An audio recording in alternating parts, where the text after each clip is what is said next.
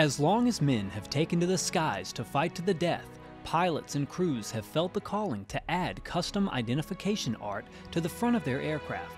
Some of them did this for luck, others to remember their women back home, and still others to put fear into the heart of the enemy.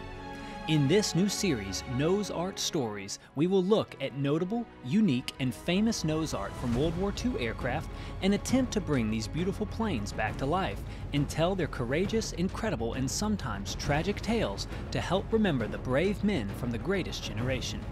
Welcome to my new series, Nose Art Stories by TJ3 History.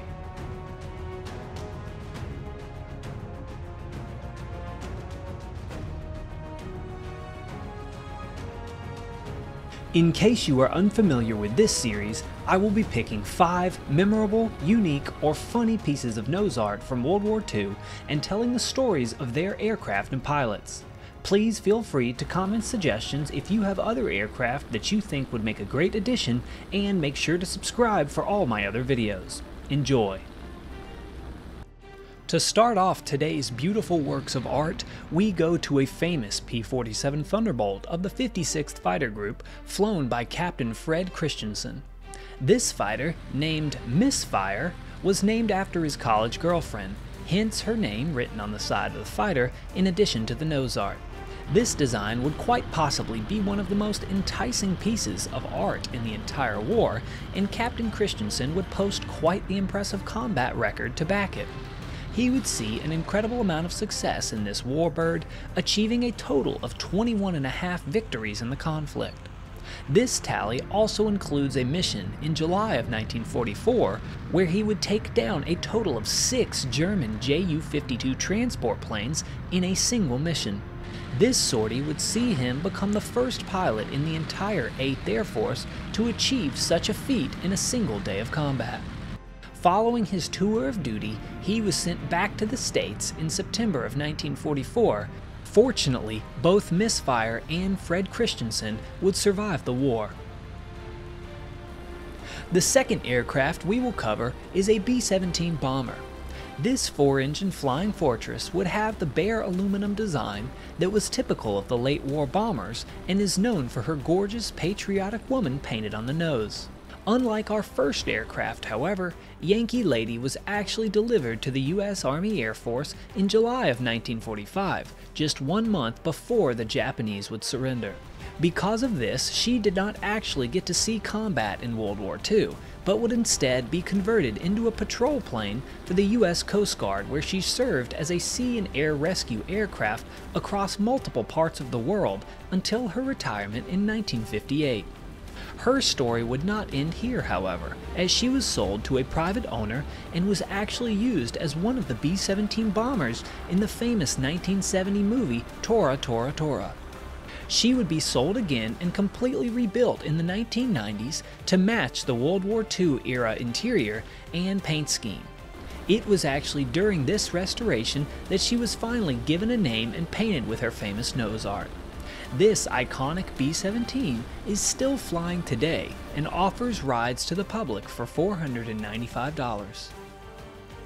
Coming in at the 3rd spot in today's list, we go to another 4-engine bomber, but this one being a B-24 Liberator of the 467th Bomb Group. This American aircraft would be given the name Witchcraft and would be painted with a truly unique design that does not resemble any others that I have seen.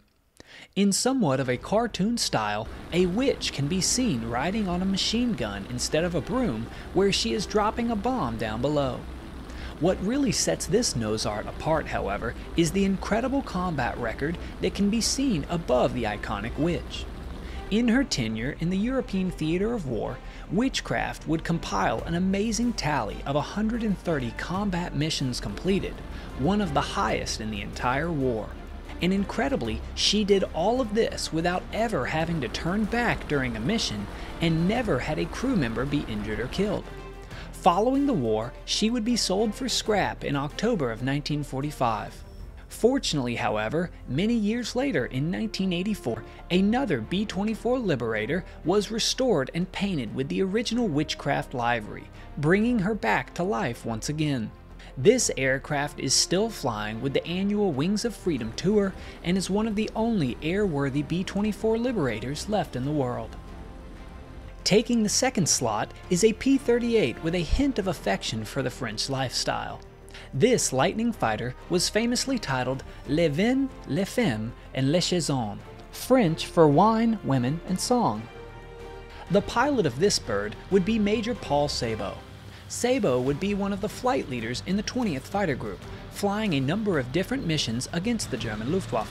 Throughout his tour of duty, he would rack up 5 confirmed kills with 1 unconfirmed.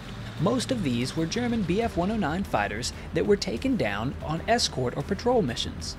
The famous art that he would have placed on his P-38 would detail 3 of his favorite things, making sure to get them all into the design by creatively placing the girl into the glass in front of the playing musical notes. This famous fighter would survive the war along with her pilot, Major Sabo. She was likely scrapped shortly after World War II ended. Finally, taking the top spot for this video, we will look at another piece of nose art in an American P-47 Thunderbolt by the name of Dottie May. This gorgeous fighter was flown by Lieutenant Larry Cull and saw action over the European theater after being delivered to the front in December of 1944. This design was based on the December pinup girl titled Santa's Little Helper in the 1945 Vargas calendar and was named Dottie May after his wife in the States. Her primary role in the 8th Air Force was ground attack missions that included targets like bridges and supply depots. It flew 90 missions in the next few months before it would meet an unfortunate fate at the hands of her own pilot on the very last day of the war. On May 8th of 1945, Lieutenant Henry Moore, a new pilot in Dottie May, was flying at a low altitude over a concentration camp in Ebensee, Austria.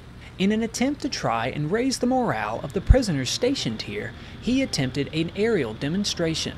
Sometime during this maneuver, however, he lost too much altitude and would actually clip her propeller blades on the water of the Tronsee, a nearby lake.